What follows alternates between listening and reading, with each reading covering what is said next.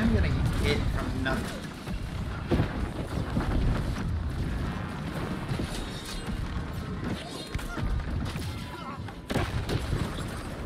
Healing's on the high ground, so they're just controlling the fight. Yeah, we're gonna lose. Windsur's gone. We're trying to get on him right now. Let's jump right into the Hatchet Ice Gauntlet build, good for all content. Solo play, group play, duels, PvE content like expeditions, outpost rush, and wars. I frequently get asked, why does this work? Do you take intelligence? How do you hit so hard? And why are you able to kill me when naked? Let's answer all of that. The reason I run this over Gravity Well and Great Axe is due to the niche perks that make insane differences. So I don't get any healing from my Ice Gauntlet bar or damage, not very much damage anyway. However, I do get a 7-second Ice Shower over a 3 to 4 second Gravity Well. And the way to win in melee as the Hatchet is to be able to lock down the movement of enemies. So let's go over what we take for this. Let's go over the attributes. So this is what we look like without any food on. However, once we use our carrot cake, this is our stat caps. We take 200 strength for 10% bonus damage on stunned, slowed, or verted enemies. We take 50 dexterity for the 5% crit, and we take our dump stat of constitution for the 20% increase to armor, as well as our obviously quite high health pool of 12.1k currently. I only have focus in here, as that is a useless attribute on the ring. However, we take hardy and keen awareness, as these are the best perks available for us, especially in heavy. As in heavy, we can still get in 3 dodges with hardy. It's very difficult to get in a ring that has 2 great attributes with still hardy and keen awareness. You can get a ring that has hardy and keen awareness in Lazarus, however that is based off your watermark, and it is very difficult to increase the watermark on jewelry. I am running an ill-gotten gain earring, as it's very difficult to replace this. It's just really good. We are running an infinity crystal, as it's also very difficult to replace this. However, I eventually will, when I can get a necklace that has both divine and health, with useful attributes, and it has a gem slot. We are running heavy, as I do not want to get nuked in PvP. So heavy is the way to go, unless you are running light specifically to gank people, then I guess you can go light.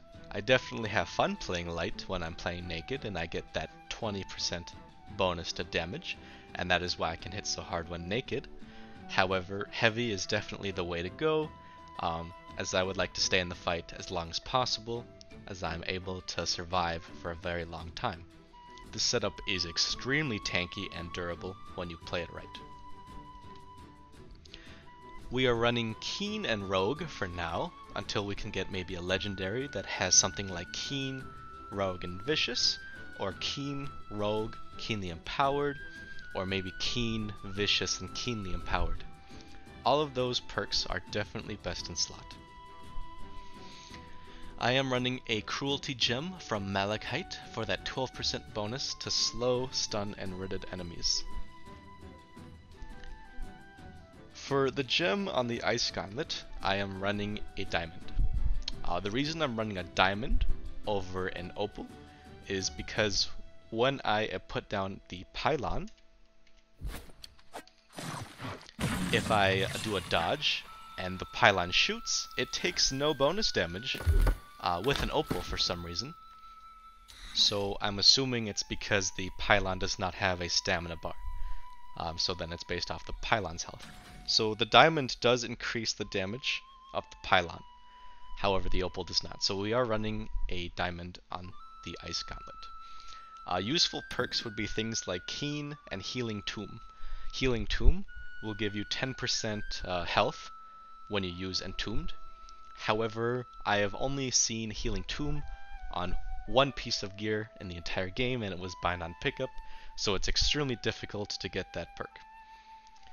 The reason we are not running Void Bent is because Void Bent will be obsolete when crafters can create anything useful with resilience, such as resilient with refreshing. Any legendary piece that has something like that will make Void Bent go away or get replaced. So ideally, if crafting catches up and we get the god rolls, we can have something such as resilient, refreshing, and raging torrent. Or, resilient, refreshing with literally anything. That will be our best in slot. For food, I'm using carrot cake to reach my stat caps, as that is the most cost-effective tier 5 food for stats currently around. At the time of me making this, carrot cake is only 35 gold each, and this makes it extremely cost effective and will save you a lot of money over time. For consumables, I typically just use an infused health potion, hearty meal, and infused regen potion. And I'm running powerful mana potions as I rarely ever run out of mana, and I'm just saving up my tier 5s as I literally never run out of tier 4s, as I don't really need these quite often, and I get plenty of mana back from a tier 4.